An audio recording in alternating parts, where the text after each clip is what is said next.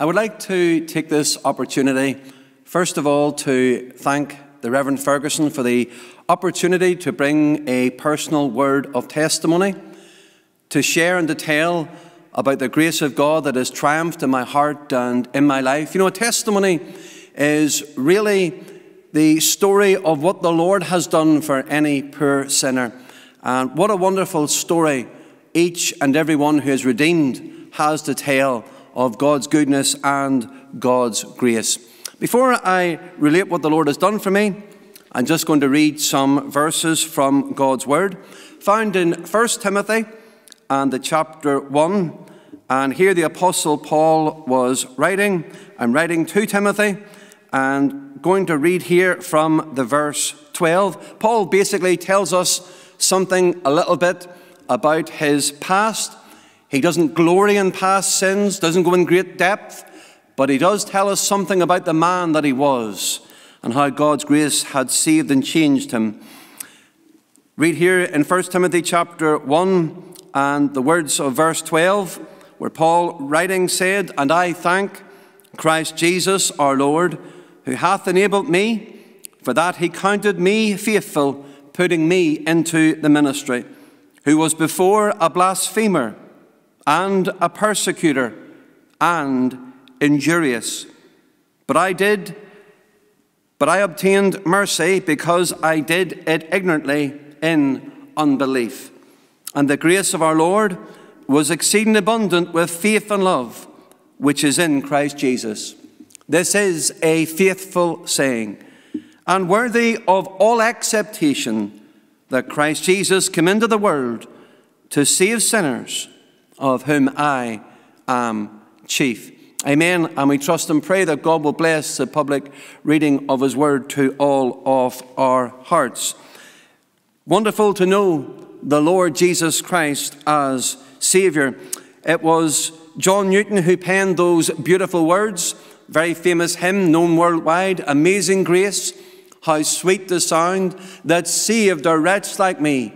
I once was lost, but now I'm found. I was blind, spiritually blind, but now I see." I'm going to relate the story of how the Lord found me, rescued me, saved me, transformed me, and of course what the Lord Jesus Christ means to me. And I want, of course, to just have it put on record, my great sense of indebtedness to the Lord himself for all of his mercy and his grace. I work as a missionary to the addicted, so my ministry as a missionary really involves dealing with those who are caught up with stubborn addictions, life-controlling habits. Most of them would be involved in drug addiction, and sometimes that involves me helping out with a residential centre, a men's home down in Dublin. Currently, I have 3 lads from Northern Ireland who are in that programme. It's a 1-year discipleship programme. It's Jesus Christ who makes men free. And those lads are in that 1-year programme, not only to come away from drugs, but ultimately, it's the Lord that will set them free and deliver them. And we pray that the Lord will indeed do that for them. But I remember one occasion being down in the programme in the men's home in the residential centre, and I was doing a sleepover. I was minding the centre overnight, and so I was doing that evening time shift. And I remember hearing a lad, he was going to the bathroom quite a lot during the night. He was being physically sick. He had the hot and cold sweats, he had the vomit and the diarrhea, all those things, and he really was in a mess. And for me, what it did was it transported me back in time just to remind me of where God had brought me from. Oftentimes, as a missionary to the addicted, I deal with those individuals, those people whose lives are really destroyed through their sinful practices and through their habits and their lifestyle. And oftentimes for me it's like looking in a mirror, because I see myself in their lives, and yet I know the grace of God that has triumphed in my heart and my life. And of course, that encourages me to press on and to pray for them and to reach out to them, praying that God will indeed set them free. I was born and brought up in Northern Ireland in the city of Lisburn. Lisburn is roughly about 7 or 8 miles outside of the capital, Belfast. And I was brought up as a young boy, the youngest of 3 brothers. I have 2 older brothers. And right from I was a young child, I was greatly blessed. In the sense that there was an interest for my mother to send me to a local Sunday school. And whenever I went to Sunday school, there I heard the great message of the gospel. I remember being in those meetings, sitting as a young boy, hearing great texts like John chapter 3, verse 16, "For God so loved the world that he gave his only begotten Son, that whosoever believeth in him should not perish, but have everlasting life." And there as a young child, I was faithfully taught the gospel. My mother and father, whilst good people, they weren't saved. They didn't know the Lord personally. Now, my mum and dad, they both used to go to church, say their prayers, read their Bibles. And most people would have, from looking outwardly at them, would have thought, well, surely that's what a Christian is. But there was no inward change in their heart. They hadn't repented and turned away from their sin.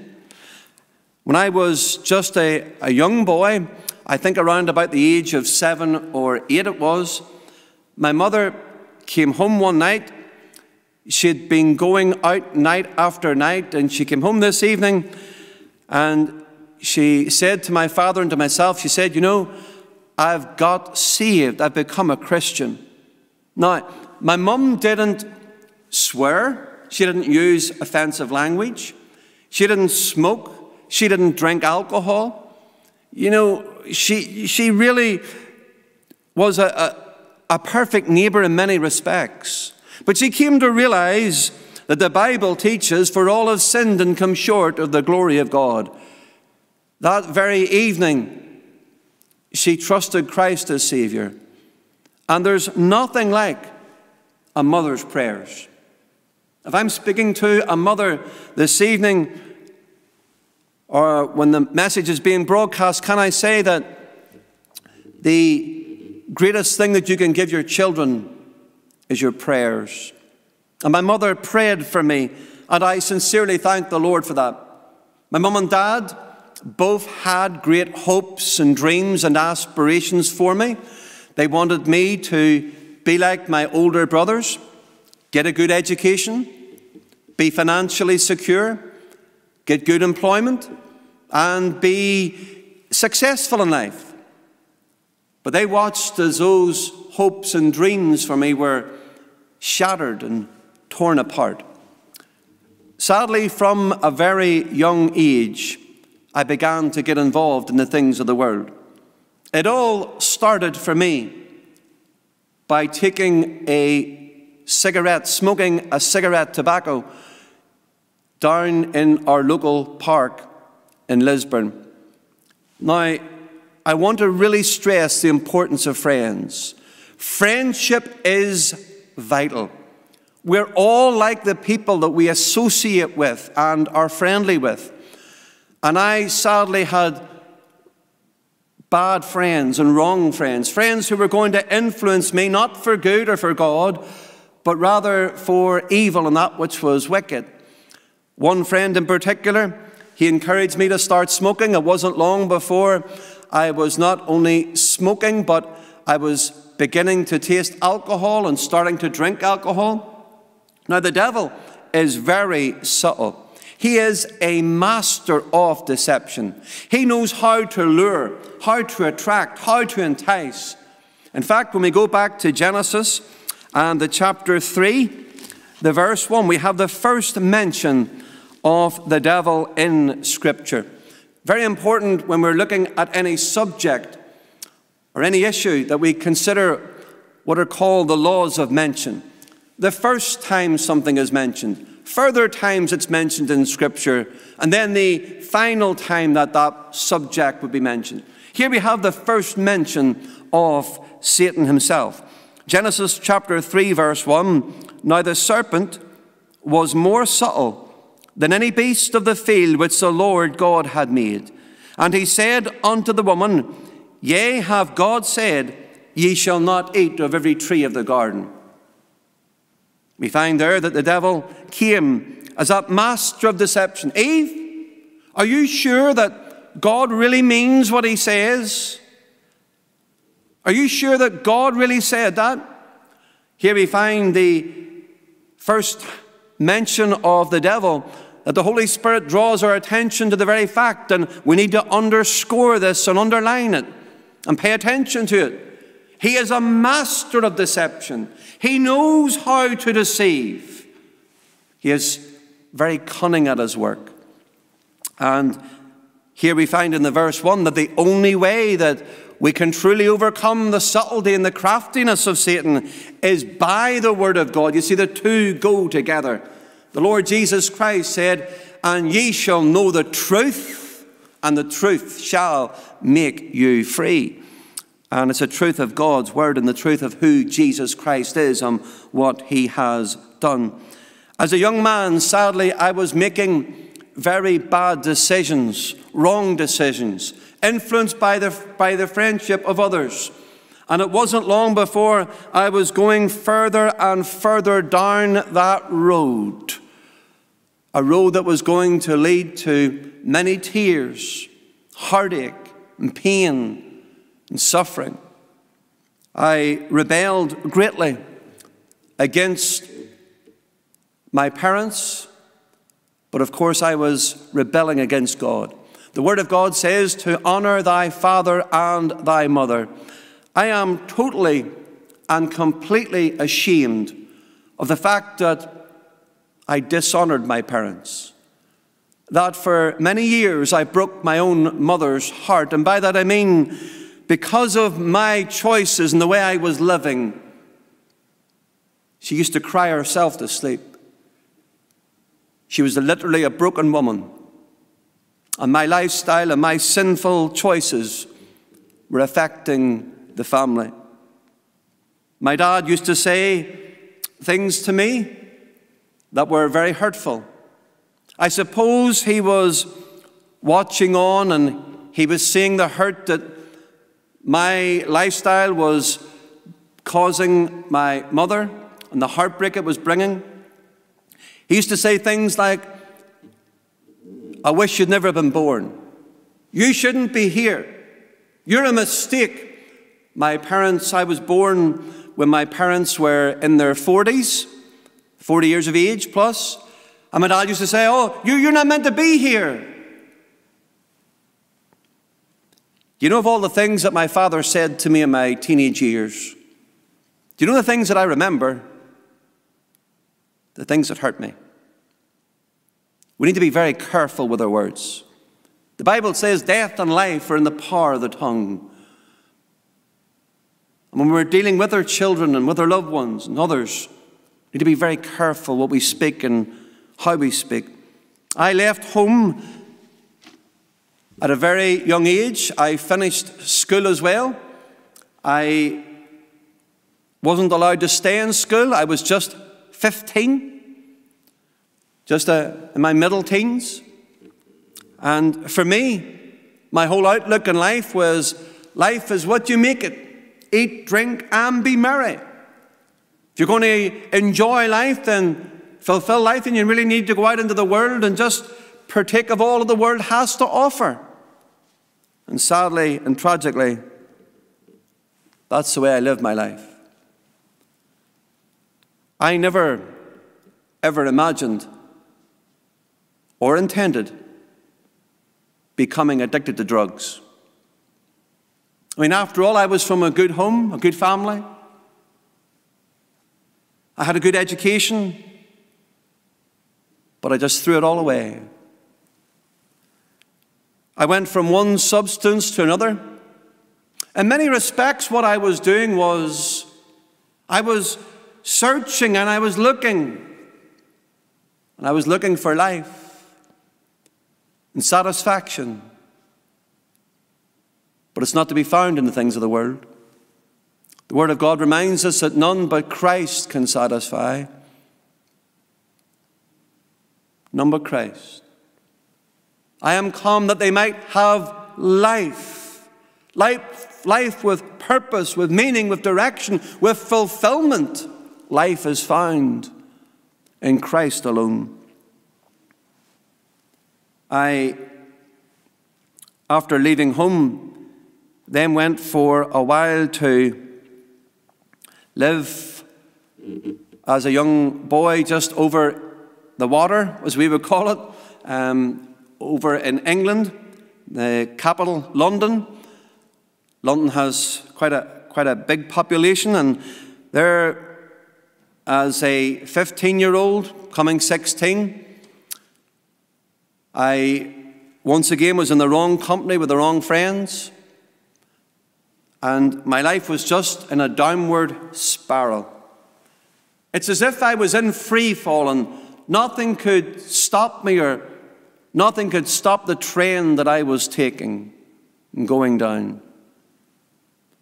I remember times even over in London as a young boy, being homeless, not having a friend in the world. It was a very large, huge experience for me at that tender age. And yet, sadly, I still had no time for the things of God. There was one thing, however, that my mother had really taught me and sought to instill in me when she became a Christian. That was to respect the Bible, the Word of God. And so I had a small copy of the Bible, just a pocket edition of the New Testament. And everywhere I went, I always packed it in my bag. Now, looking at me here in the church, wearing the suit with a necktie and a shirt on, my appearance when I was in my mid-teens was very, very different, to say the least.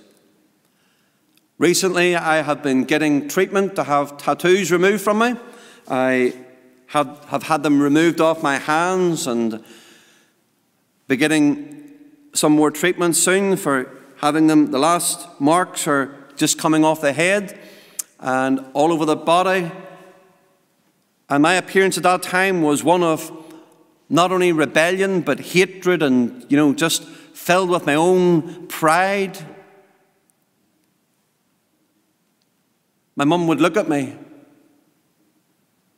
and she would just break down in tears. My father would look at me and he would say, "I'm ashamed to call you my son." Oftentimes, working with those in addiction, I get to deal with people who are at the very brink of life. By that I mean they live right close to the edge. Any moment, their next fix could be their last. Their next use of drugs. Last year, sadly, quite a number of the lads that I work with passed away and died at a very young age. But I often think, dealing with those who are right down the very depths of sin and addiction, Lord, what you've done for me, you can and you're able to do for them. I think of how deep I was in addiction at that time, and life just spiraled completely out of control. But the Lord has people, His people, that He places in our pathway. Thank the Lord for that. Those who have a positive influence, who have a godly influence. One of those people was my wife, Linda, would have been her great aunt, Aunt Violet. Undoubtedly, to me, the most godly person I have ever known. She's now in glory with the Lord. Aunt Violet, when she looked at me, she saw a broken mess, a young man who was taking drugs, heavily tattooed, who was just a complete mess. Never once did she say a cross or a harsh word to me. She prayed for me. She loved me. Whenever Linda and myself got married, we were very young. I was 19. Linda was just 16. And it may be a surprise to hear that at our wedding, the time afterwards, the family, people were saying, well, where's the drink? Where's the alcohol? No, there's no alcohol here today because Aunt Violet's present. We didn't want to offend her. She commanded respect. The most dear, sweet Christian lady. And what an influence she had in our lives. Oh, child of God, we can have such a wonderful impact on the lives of others. We can make a difference by the very way we live, by what we say, what we do, all those things. We can have such a positive influence on others. The Bible says in Proverbs 22, verse 1, a good name is rather to be chosen than great riches, and loving favor rather than silver and gold. A good name, a good testimony, a name that you love the Lord and you're walking with God. That's what really matters. Linda and myself, a little while later, we had our first child born into this world. Linda gave birth to our little girl, and when Samantha was born, she was 7 weeks premature, which meant that she had to stay in hospital for a number of weeks until she was strong enough to leave. But one night, we had been down at the hospital visiting our little baby girl. One night we came home and I started to think about life. And to me, life was just so painful and I couldn't see any future, I couldn't see any hope. And that night, I determined, I'm going to end my life. I'm going to give this little baby the best start in life by not being part of her life and ruining it.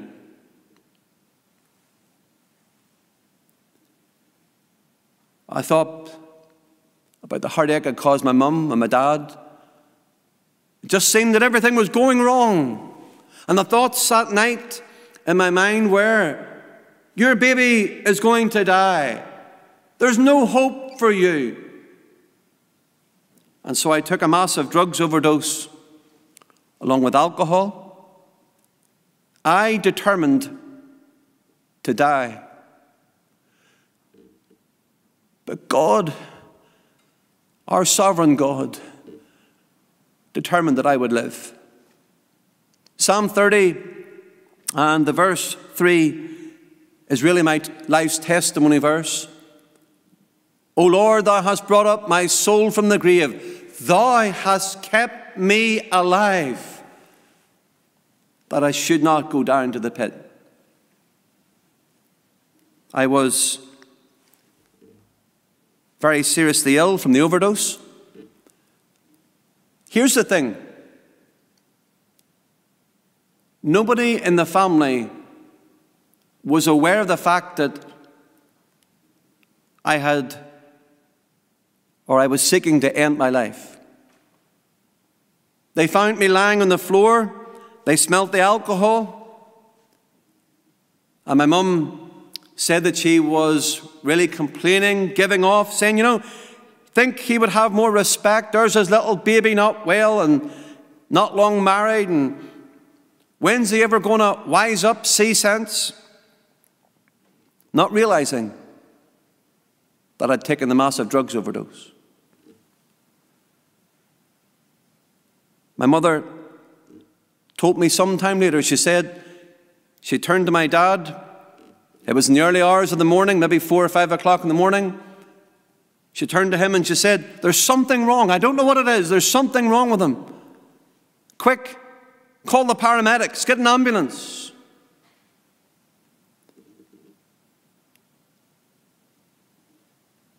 They then came to realize I was fighting for my life.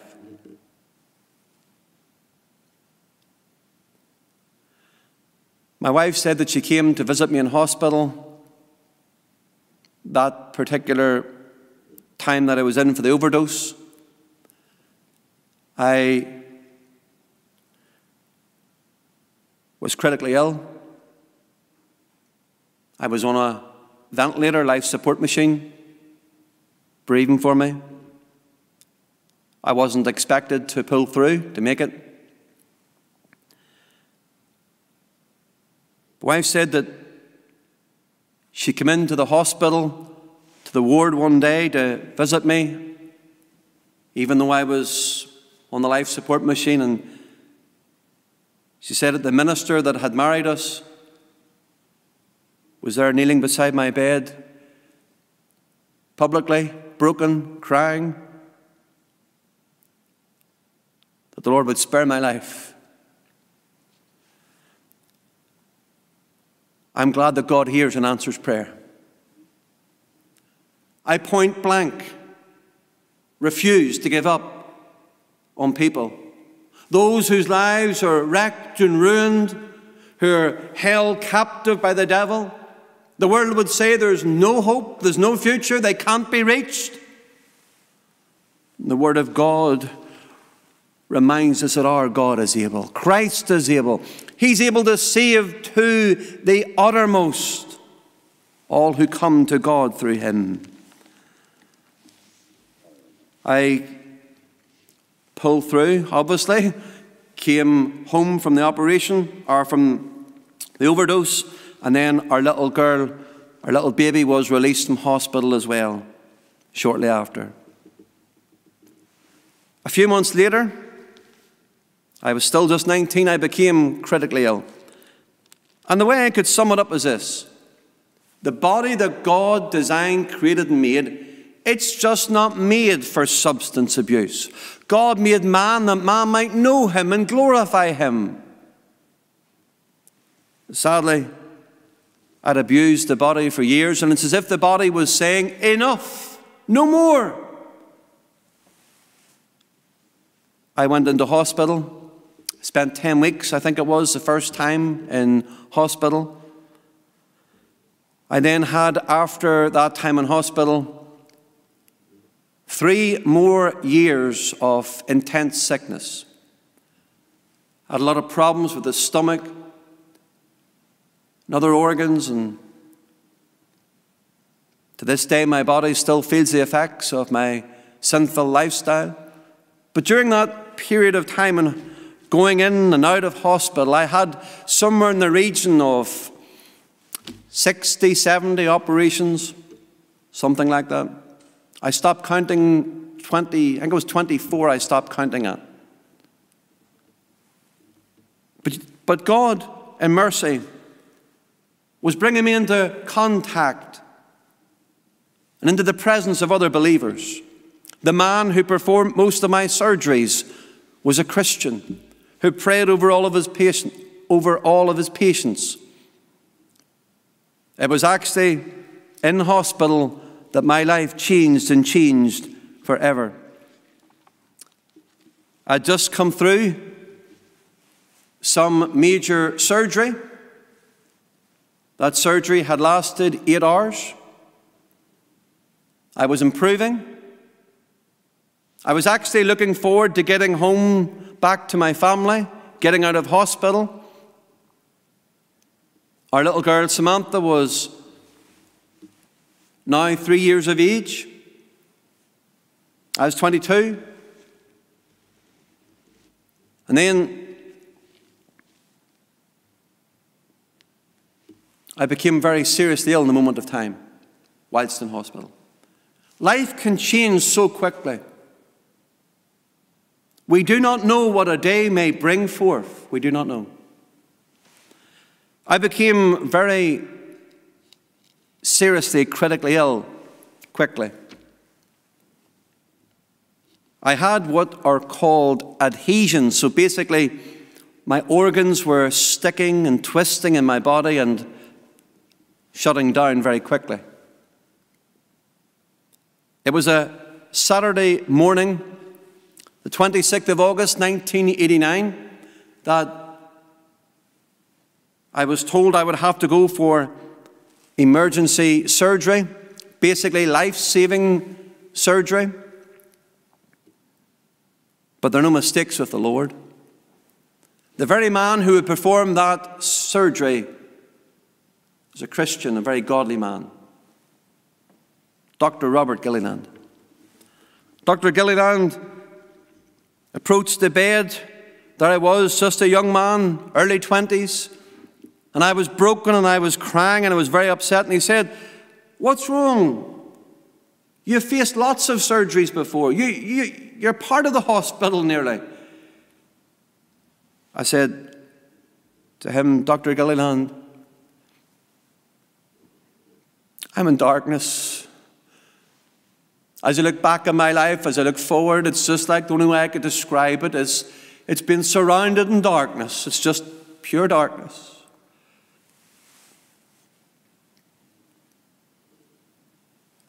I said,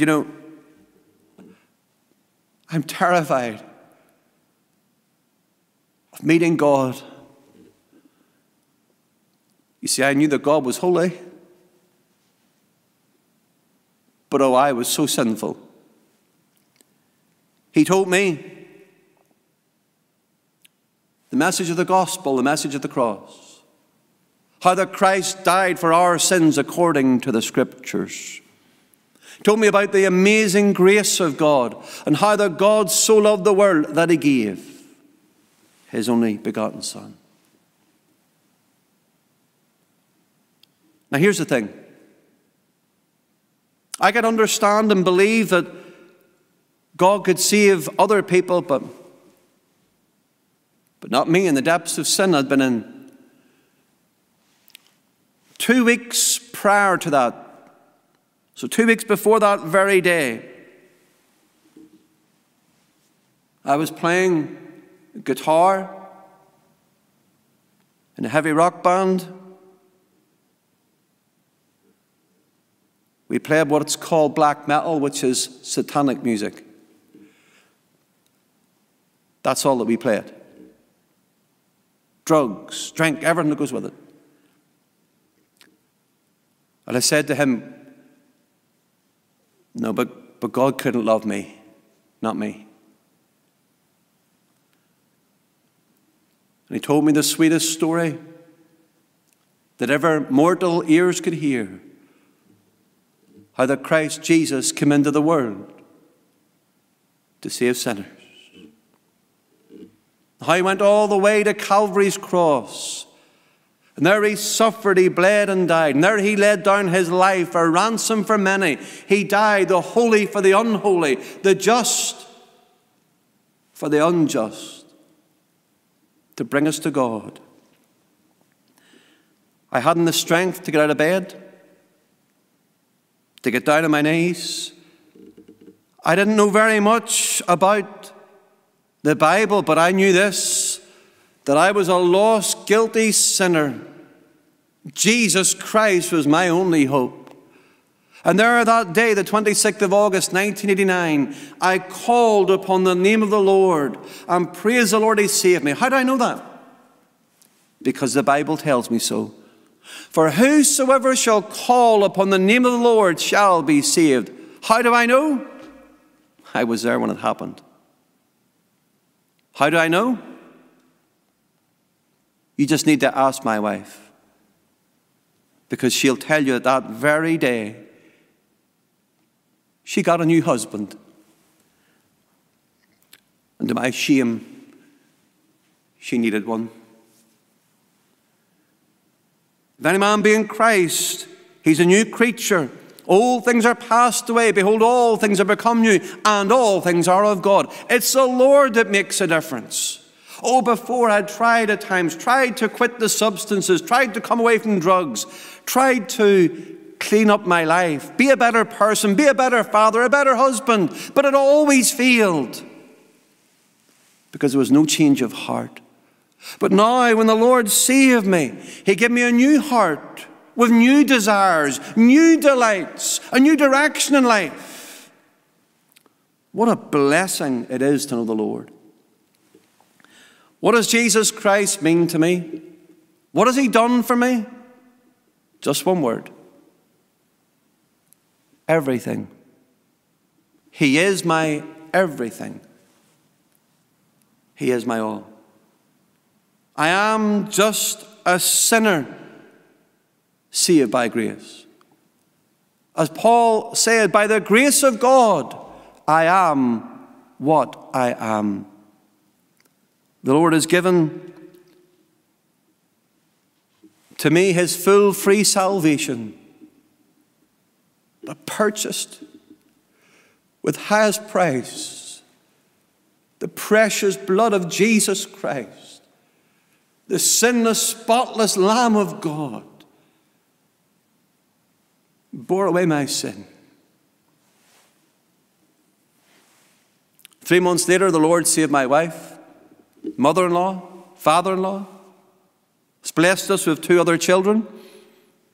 Our second child, when she was born, we named her Grace, because of the grace of God that has triumphed in our hearts and lives. Then I have a young lad. He's now a teenager. He's 15, and his name is Josiah. And it is our prayer that the Lord might work in his heart as a young boy and raise him up like King Josiah in the Scriptures. God has blessed us above all measure. What a joy it is to know the Lord. What a blessing to be saved, to know the peace of God ruling and reigning in your heart, to know that joy unspeakable, full of glory. I thank the Lord for all that He's wrought and done. But I believe the best is yet to be. The Lord called us to work for Him, to labor for Him as missionaries. Went to Bible college. What a blessing that was, just to be in the presence of other Christians and to have that fellowship, to grow, to develop in the things of God. Then to serve the Lord through our mission board and through our denomination, and just all that the Lord has been doing for us and through us. We're so thankful to the Lord. You know, we are nothing. I'm nothing. But Jesus Christ, He is everything. He really is. Please do pray for us as we continue to labor for the Lord, as we reach out. One of the most challenging sights I had as a young Christian, reaching out to those in addiction, was one evening when my wife and myself were out ministering to addicts in this one house that we went to. The young lad, sadly, his mother had passed away. He was in chronic drug addiction, injecting heroin, and his life was just a total mess. My wife and myself like to practically help people. Some might say, well, you know, you've got to help yourself to get out of addiction. Well, that's true, in the sense that a person has to seek that help and want that help. But aren't you glad that whenever we were in the addiction of our sin, and bound and fettered by our sin. You're glad that the Lord didn't look at us and just say, you got yourself into that mess, now you just get yourself out of it. No, I'm so thankful that the Lord loved me, even when I was completely unlovable. We went in to this young man, and I said to my wife, I said, if you want to clean up the kitchen area and tidy that living area, I'll go upstairs. And I had some sort of an idea what I was going to see. I went into his room, and all I could describe it as was a room filled with used drug needles. It really touched a chord in my heart. And I began to lift them, to put them into the safe containers, to dispose of them safely. And I began to count them and stop counting. Boxes and boxes, maybe upwards to 100 used needles. The young man came in the door, tears streaming and coming down his face, and he said, you don't have to touch him. Don't want you getting, maybe pricking your finger or something, or contracting some disease. And I said to him, son, listen to me. My wife, myself, we love you. But this poison that you pump into your veins is going to take you to hell, to everlasting ruin. I also said to him, we love you, but how much more does Jesus Christ love you? To go all the way to the cross at Calvary, there to pay the price for sin. It was some 18 years later, or roundabouts, that young man came to the Lord, and he's walking with the Lord. The Lord saved him. I could stand and I could testify for a long time. I'm not going to do that, but I could tell you of time after time, God stepping in. What seemed an impossible situation, an impossible person to reach, but the Lord reached him. Just as you can't touch the leper, but Jesus Christ touched the leper and made him whole. I wonder, do you know the Lord? Are you saved? Do you know the joy of your sins forgiven, being at peace with God? If not, why not? Come to Christ. Trust the Lord. Christ Jesus came into the world to save sinners. Paul goes on to say, of whom I am chief. Not was chief, but am chief.